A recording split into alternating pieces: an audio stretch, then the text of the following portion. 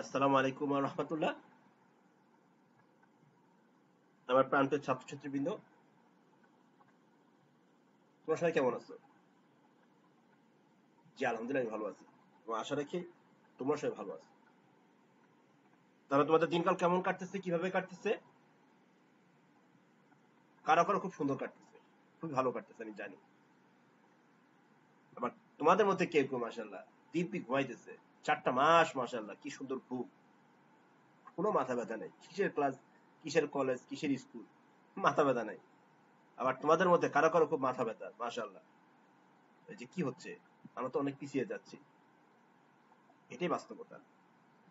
যারা serious student তারা কিন্তু এই জায়গা থেকে ম্যাক্সিমাম আউটপুট নিয়ে নিতেছে। এরকম সুযোগ কয়জনের আসে যে তুমি একটা রেকর্ড করা জিনিস পাচ্ছ, রেকর্ড করা একটা সিস্টেম পাচ্ছ। একটা ক্লাসের মধ্যে যখন আমরা একটা ক্লাস যখন লেকচার দিয়ে দিই, এটা ডানে বায়ে সামনে পিছে মিউট করে দেখার কোনো সুযোগ নেই, আছে কোনো সুযোগ নেই। বাট তুমি যখন একটা রেকর্ডেড জিনিস পাচ্ছ, তুমি কিন্তু এই জায়গায় কমার্সে জানাতে পারতেছো, অফার দ্য ফোন জানাতে পারতেছো। এটা কিন্তু বিশাল বড় একটা অপরচুনিটি। এবং তোমাদের মধ্যে দেখা যাচ্ছে মাশাআল্লাহ অনেকেই যে কাজটা করতেছে খুবই খারাপ কাজ বলবো, যে 30 মিনিটের লেকচার তোমরা 3 মিনিট দেখতেছো, 2.5 মিনিট দেখতেছো, 1 মিনিট দেখতেছো, ইভেন কে শুধুমাত্র সিন করে চলে যাচ্ছ। দুঃখজনক। এত কষ্ট করে স্যাররা তোমাদের জন্য লেকচারগুলো তৈরি করতেছে শুধুমাত্র তোমাদের জন্য, তোমরা যাতে একটা ভালো রেজাল্ট করতে পারো, তোমরা যাতে অন্তত অবহেলা অযত্নে সময়টা পাস না করো। তোমাদের জন্য বিনীত অনুরোধ, সময়টাকে কাজে লাগাও, লেকচারগুলোকে গুরুত্ব সহকারে দেখো, শিক্ষকদের শ্রমটাকে বৃথা যেতে দিও না।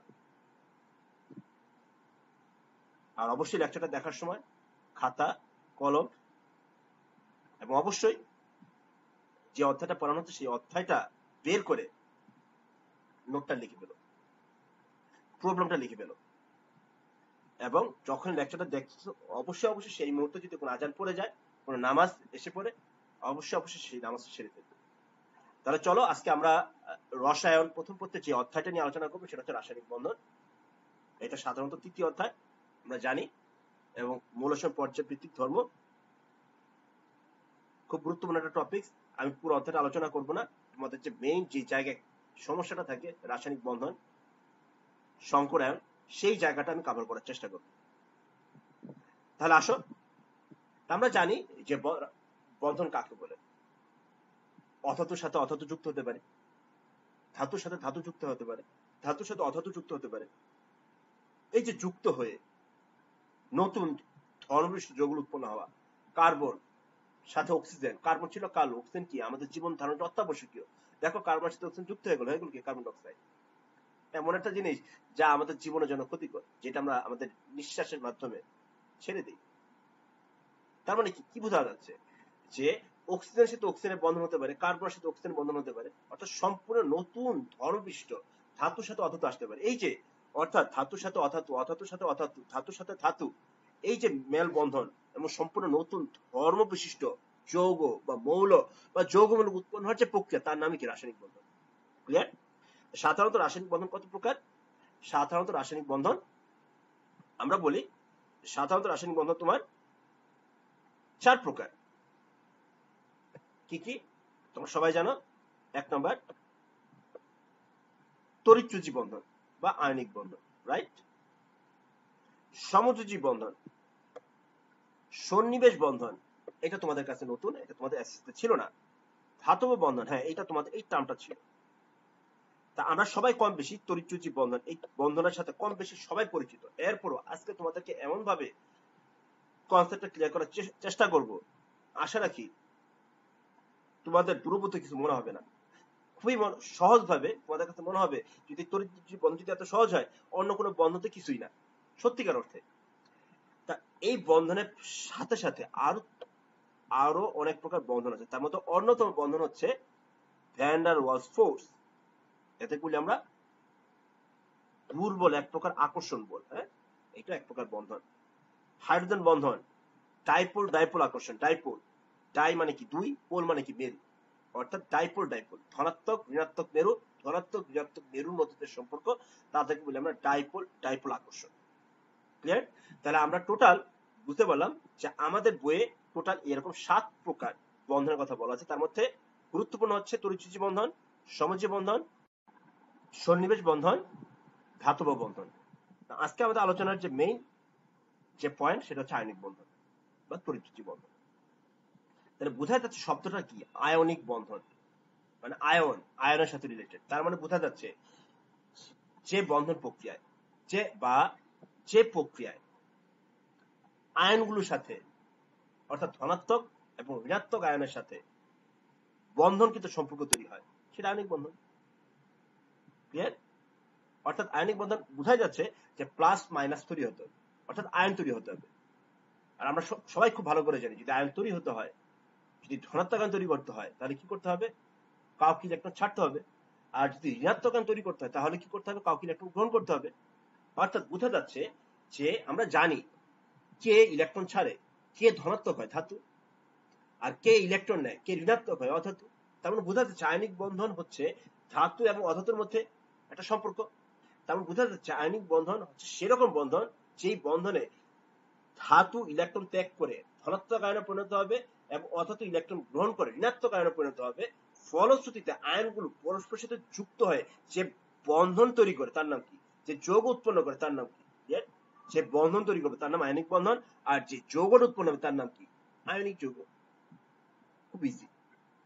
তার মানে শর্তটা কি, ধাতু থাকতে হবে, শর্তটা কি, অধাতু থাকতে হবে। শর্ত কি, ধাতুক ইলেকট্রন ত্যাগ করতে হবে, শর্ত কি, অধাতুক ইলেকট্রন গ্রহণ করতে হবে। ক্লিয়ার? তাহলে আসো আমরা একটা এক্সাম্পল দেখি। সোডিয়াম, তাহলে দেখো 1s2 2s2 2p6 3s1।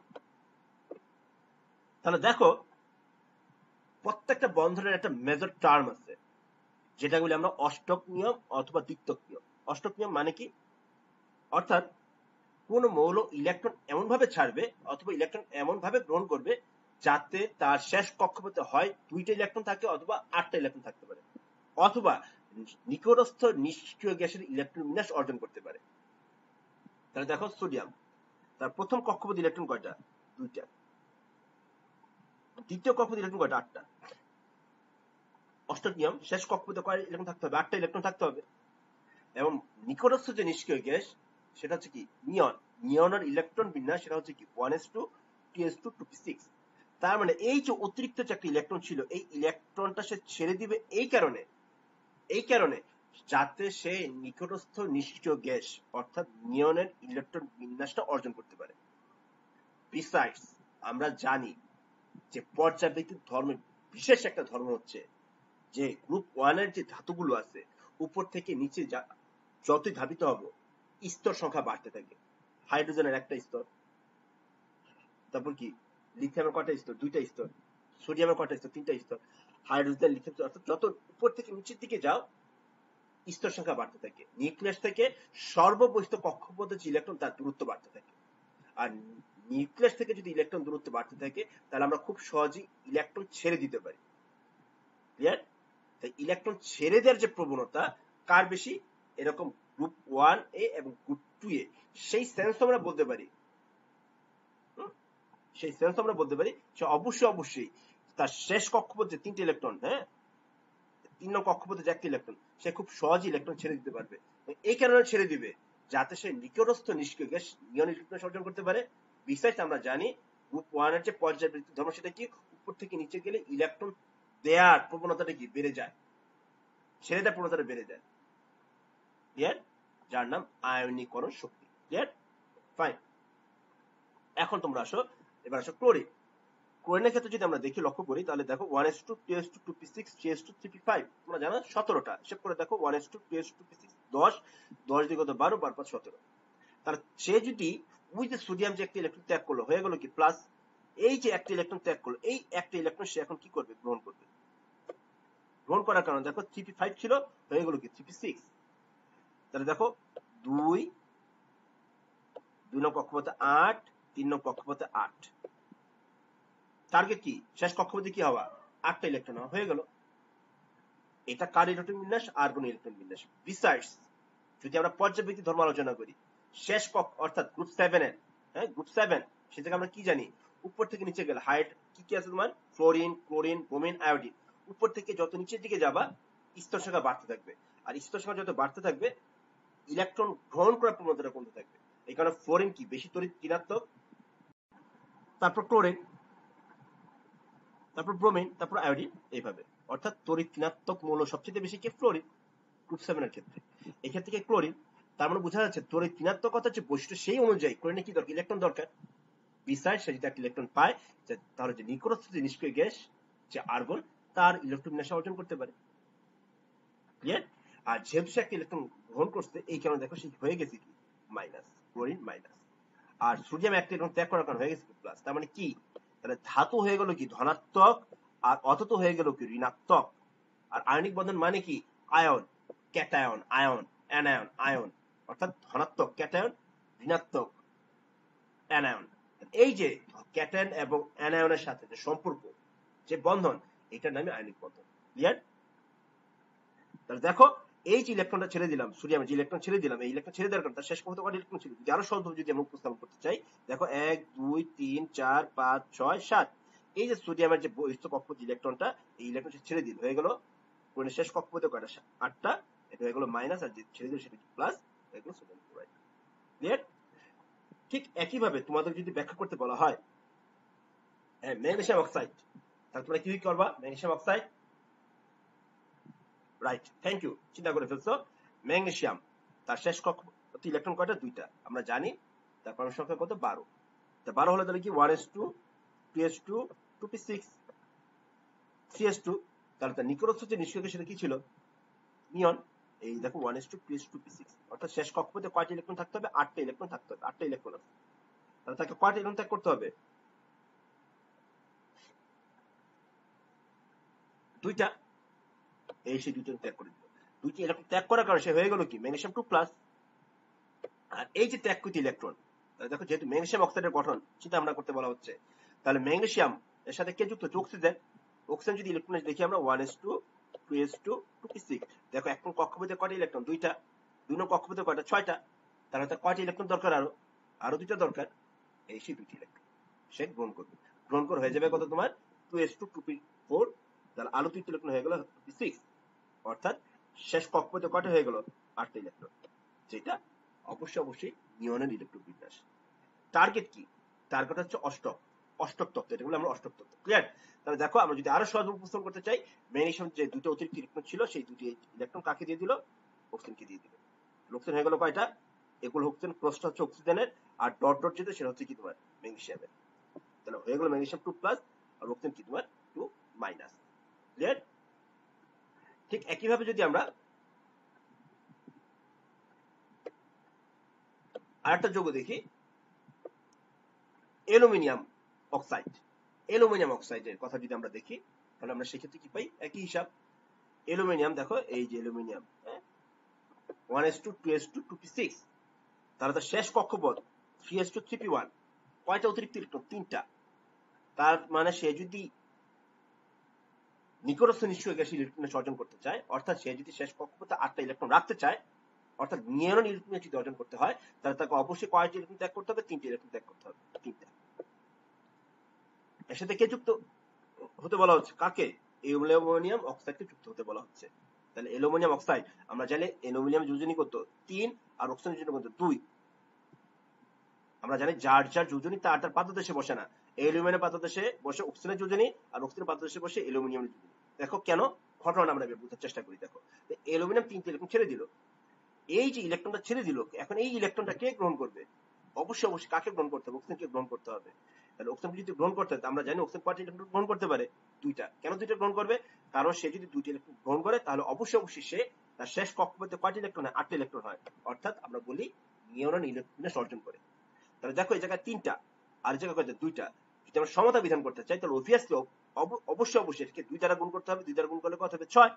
আর অবশ্যই যদি 6টি ইলেকট্রন ত্যাগ করে তাহলে অবশ্যই 6টি ইলেকট্রন কাকে গ্রহণ করতে হবে, অক্সিজেনকে গ্রহণ করতে হবে। আর একাশে গ্রহণ করতে পারে কয়টা, 2টা। স্বাভাবিকভাবেই কয়টা অক্সিজেন লাগবে, এটাকেও 3 দ্বারা গুণ করতে হবে, 3 গুণে 6। এই কারণে হয়ে গেল কত, অক্সিজেন কয়টা, 3টা, আর অ্যালুমিনিয়াম কয়টা, 2টা।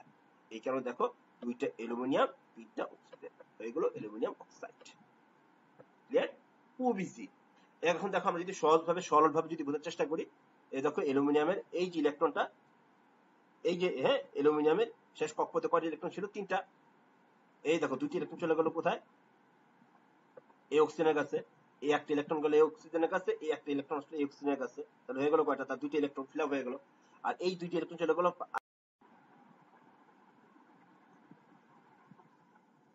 দেখো যে তাহলে আমরা বুঝতে পারলাম অ্যালুমিনিয়ামের শেষ কক্ষপথে 2টি ইলেকট্রন চলে গেল একটা অক্সিজেনে, এই একটা অযুগ্ম ইলেকট্রন পার্শ্ববর্তী একটা অক্সিজেনকে দেওয়া হলো, আর একটা অ্যালুমিনিয়ামের আর একটা অযুগ্ম ইলেকট্রন পার্শ্ববর্তী অক্সিজেনকে দেওয়া হলো। ঠিক আছে, এইভাবে আমরা দেখতে পেলাম যে অ্যালুমিনিয়ামের 2টি অ্যালুমিনিয়াম শেষ কক্ষপথে কয়টা ইলেকট্রন আছে? 6টা। আর এই 6টা গ্রহণ করলো কে? কয়টা অক্সিজেন? 3টা অক্সিজেন। এই কারণে দেখো 2L3+ আর 3টা অক্সিজেন 2- অ্যালুমিনিয়াম অক্সাইড। এইভাবে যে কোনো বন্ধনকে আমরা সুন্দর করে এরকম সরল রৈখিক ভাবে অথবা ইলেকট্রন বিন্যাসের মাধ্যমে, ইলেকট্রন ত্যাগ অথবা গ্রহণের মাধ্যমে খুব সহজে উপস্থাপন করতে পারি। অবশ্যই বাসায় আর কিছু এক্সাম্পল তোমরা বাসায় চেষ্টা করবে, আশা রাখি। তাহলে আমরা দেখো তো কি সিদ্ধান্ত আসতে পারি। আসো তাহলে আমরা সিদ্ধান্তে আসি। সিদ্ধান্ত আসার সময় হয়ে গেছে আমাদের। আয়নিক বন্ধন গঠনের প্রয়োজনীয় শর্তটা কি? 1 নম্বর শর্ত, প্রথম মৌলের, কথাগুলো বুঝতে হবে, প্রথম মৌলের ধাতুর নিম্ন আয়নীকরণ শক্তি, অর্থাৎ ইলেকট্রন ছেড়ে দেওয়ার যে প্রবণতা, খুব সহজে যদি আমরা ইলেকট্রন ছেড়ে দিতে পারি, খুব সহজে যদি ইলেকট্রন ছেড়ে দিতে পারি, খুব সহজে যদি আমরা ধনাত্মক হতে পারি, এটাকে বলা হয় নিম্ন আয়নীকরণ শক্তি। নিম্ন। হাইড্রোজেন খুব সহজে ইলেকট্রন ছেড়ে দিতে পারে, লিথিয়াম তার চেয়ে একটু কম, সোডিয়াম তার চেয়ে একটু কম। আমরা জানি উপর থেকে নিচে, সরি, আমরা জানি উপর থেকে যদি নিচে আসে তাহলে কি হয়, তোমার ইলেকট্রন ছেড়ে দেওয়ার প্রবণতাটা বেড়ে যায়। এই কারণে হাইড্রোজেনের চেয়ে লিথিয়াম খুব সহজে ইলেকট্রন ছেড়ে দিতে পারে, সোডিয়াম তার চেয়ে বেশি, পটাশিয়ামকে আরো 2টি ইলেকট্রন ছেড়ে দিতে পারে। যে যত তাড়াতাড়ি ইলেকট্রন ছেড়ে দিতে পারবে সে তত নিম্ন আয়নীকরণ শক্তি বিশিষ্ট। এবং এই কারণে বলা হচ্ছে যে যত তাড়াতাড়ি ইলেকট্রন ছেড়ে দিবে, অর্থাৎ যার আয়নীকরণ শক্তি যত কম হবে সে তত তাড়াতাড়ি আয়ন হবে, ক্যাটায়ন হবে, প্লাস হবে, এবং সে তত শক্তিশালী বন্ধন তৈরি করবে। ক্লিয়ার? 2 নাম্বার, দ্বিতীয় মৌলের অর্থাৎ অধাতুর উচ্চ ইলেকট্রন আসক্তি, অর্থাৎ কে যুক্ত হয়? ক্লোরিন যুক্ত হতে পারে, অক্সিজেন যুক্ত হতে পারে, যেগুলো অধাতু। তো অবশ্যই ইলেকট্রন গ্রহণ করার প্রবণতা কি থাকতে হবে? খুব বেশি থাকতে হবে। আর ইলেকট্রন গ্রহণ করার যে টেন্ডেন্সি, যে প্রবণতা, অর্থাৎ 1 মোল ঋণাত্মক আয়নে পরিণত হওয়ার জন্য যে পরিমাণ শক্তি দরকার তার নাম কি? ইলেকট্রন আসক্তি। ক্লিয়ার? এইখানে বলা হচ্ছে দ্বিতীয় মৌলের অধাতুর উচ্চ ইলেকট্রন আসক্তি থাকতে হবে। 3 নাম্বার, গঠিত আয়নিক যৌগের উচ্চ লেটিস শক্তি, উচ্চ লেটিস কাঠামো, ত্রিমাত্রিক কাঠামোকে বলা হয় লেটিস কাঠামো, হাই লেটিস এনার্জি থাকতে হবে। যেমন দেখো সোডিয়াম ক্লোরাইডের গঠন যদি আমরা দেখি, দেখো সোডিয়াম খুব সহজে 1 ইলেকট্রন ছেড়ে দিতে পারে। এই ক্ষেত্রে শক্তি দরকার হয় কত? 494, খুব নিম্ন আয়নিকরণ শক্তি। পটাশিয়ামের আরো কম, রুবিডিয়ামের আরো কম। হ্যাঁ, 2 নাম্বার কি? উচ্চ ইলেকট্রন আসক্তি। ক্লোরিনের উচ্চ ইলেকট্রন আসক্তি কত সেটা তোমার? অর্থাৎ 1 মোল ক্লোরিন খুব সহজে যদি 1 ইলেকট্রন ছেড়ে দেয়, যদি গ্রহণ করে, 1 মোল ক্লোরিন পরমাণু যদি 1 মোল ইলেকট্রনকে গ্রহণ করে, যদি 1 মোল অ্যানায়নে যদি কনভার্ট হতে হয়, 1 মোল অ্যানায়নে, ক্লোরাইড আয়নে যদি কনভার্ট হতে হয়, তো সেক্ষেত্রে কি পরিমাণ শক্তি দরকার হয়? 348 কিলোজুল, যেটাকে বলি আমরা ইলেকট্রন আসক্তি। এটা কম, এই পরিমাণটা কম থাকতে হবে।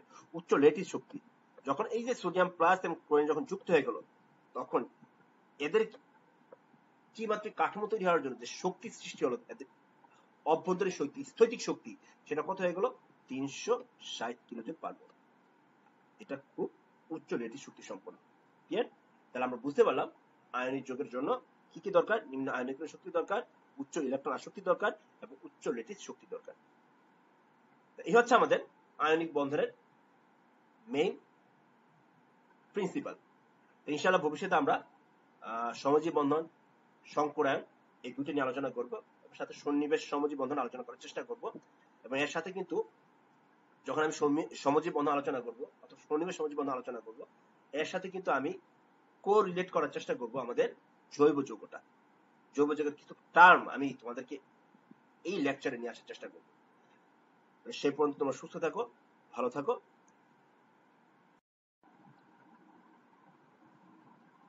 তাহলে আসো শেষ করার মুহূর্তে আমরা একটা অ্যানিমেশন কার্টুন দেখে নিই, যার মাধ্যমে তোমাদের আয়নিক বন্ডের যে কনসেপ্ট, আশা রাখি সম্পূর্ণরূপে ক্লিয়ার হয়ে যাবে। আর দেরি নয়,